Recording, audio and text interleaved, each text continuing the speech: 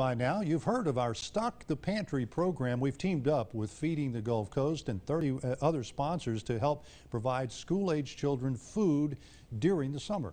Many parents depend on the school's free breakfast and lunch program during the school year, but not everyone has access to food during the summer break.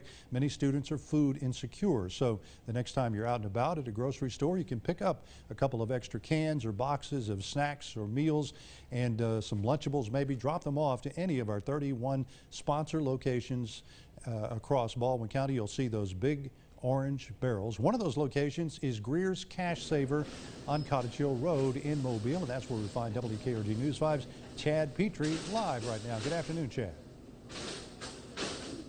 Good afternoon, Bill, and it's one of the things that you're talking about there. It's getting food to kids that need it. About a quarter of the kids in our area are food insecure. To talk a little bit more about Stock the Pantry, I'm joined by Lucy Greer. And, you know, Lucy, this is a great program. Talk to me about the need that it's trying to meet.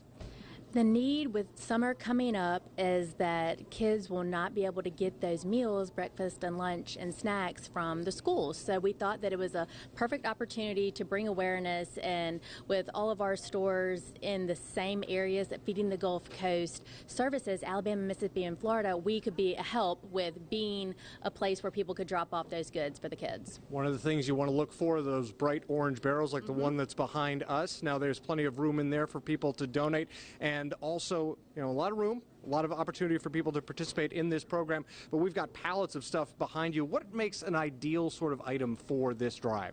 Anything non-perishable for sure, so we don't want anything that is going to spoil quickly, because Feeding the Gulf Coast is gathering up everything and is going to be distributing, and we're going to be collecting until May 1st, so you still have a couple weeks. So anything, like I said, non-perishable. We see snacks in there, peanut butters, jellies, anything. A lot of parents work, of course, so those older kids, things that they can pop in the microwave, whether it be mac and cheese or, you know, the favorite at our house, mini raviolis.